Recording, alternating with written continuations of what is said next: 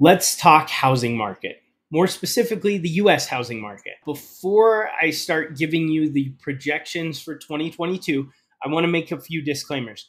Number one, these are coming from so-called experts who haven't really called this year all that well, so take it with a grain of salt. Number two, housing markets are very localized, so keep in mind that this is more an overall viewpoint of the US housing market. There are going to be areas that go up, areas that go down, areas that stay relatively flat potentially. So just keep that in mind that, the local economy, the job situation, taxes, etc., can all play a role in that. So just keep that in mind as we take a look at these. And I'll also give you my prediction of what's going to happen in 2022.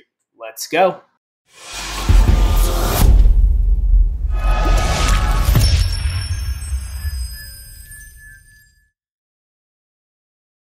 All right, so I have the articles linked down below, but basically you can see from this list, I have the company and group, the 2022 price growth estimate from them, the interest rate estimate from them. Then I have the current interest rate, average price growth, median price growth, average interest rate, and median interest rate. I always go off the median numbers personally, just because that's how I do things, but I want you to take a look at this. Goldman Sachs projects 16% price growth. I think that's pretty crazy considering we're about 20% this year, but who knows? And as a homeowner, that's amazing. But as a potential first-time buyer or someone looking for investment properties, that could be a real problem. Now, again, housing markets are localized, but these projections are the overall housing market. Zillow at 13.6%. Keep in mind, this was a company that messed up their algorithm before, made some mistakes as far as acquiring those homes, and is now offloading them at a loss. So take it with a grain of salt.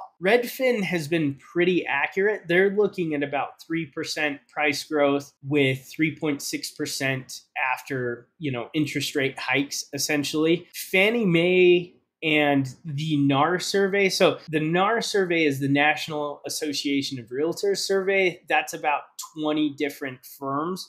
So that could include some of these, just keep that in mind. But that they came out, in that 5 to 7% range on price growth. Although the NAR survey only has interest rates at 2.7%, I don't see that happening at all. I think that's ridiculously low. I would say minimum, I'm guessing about 3.5% on rates. But again, what do I know? I'm not a housing expert. But I like to put these numbers together and again, pull the median prices and say, okay, 5% growth in home prices next year. I don't think that's unreasonable, especially considering this year and the fact that I don't think inflation's going to stop anytime soon. I do think inflation's going to be with us at least through the middle of next year. If I were to guess, again, something could change. Median interest rates and average interest rates, 3.5, 3.6. I don't think that's unreasonable. I could see that being the case. I believe the last projection I saw, the stock market's projecting about 2 Fed interest rate hikes, which would kind of put it in line with that 0.25% each time. So I would imagine by the end of the year, we could be between 3.5 and 3.75% as far as interest rates. And I think with the price growth, I don't think that 5.5% is that far off. Now, I want to state a massive caveat. I think the supply chain issues, inflation, and potential economic issues, otherwise, whether it's the current health situation or any of those other things, I think there's a number of things that could go wrong that could disrupt this and cause a pretty catastrophic situation.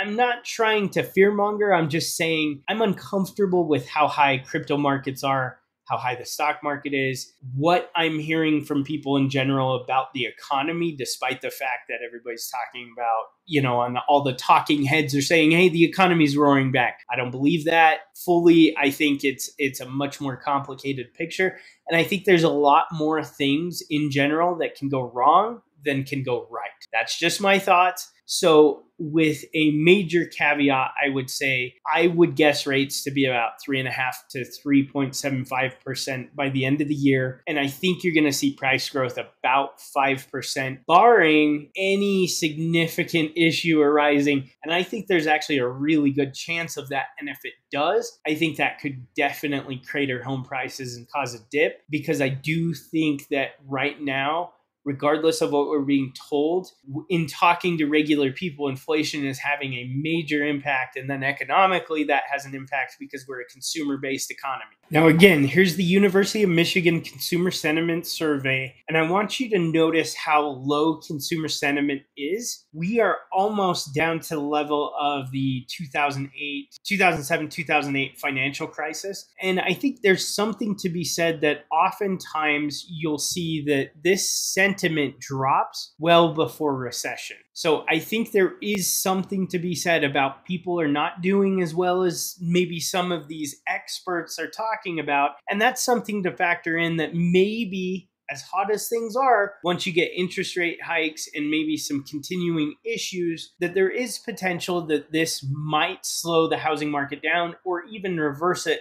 at least a little bit. All right, so there's my thoughts. What are your thoughts? What are you seeing? What are you hearing? What does experience tell you? I'm always looking forward to hearing other people's opinions on it, because again, I think there's a lot to be learned. And again, I'm not a housing expert, but as a homeowner, as a real estate investor, as one of these people who's trying to figure out, okay, what is really going on here? I do feel like a lot of these projections are relatively reasonable in terms of what they're talking about. But again, I also state the massive caveat that I don't feel things are as we're told they are. And I have to be skeptical because these markets make no sense. And I've said it before, I'll say it again. I mean, you got NFTs selling for $6 million. Like, tell me that's not a bubble, okay? I understand that the market decides, and a lot of these people can afford these digital artworks and things like that, but it's pretty ridiculous. Again, if you go and watch my video on things like IPOs and SPACs, we're at record levels for all of these things, and it just feels so disconnected from the actual economy and talking to your average person that I feel like it can only run so hot for so long. So I'm interested to see, but again, comment down below what you think. Thanks so much for stopping by. Hope to see you again real soon. Bye.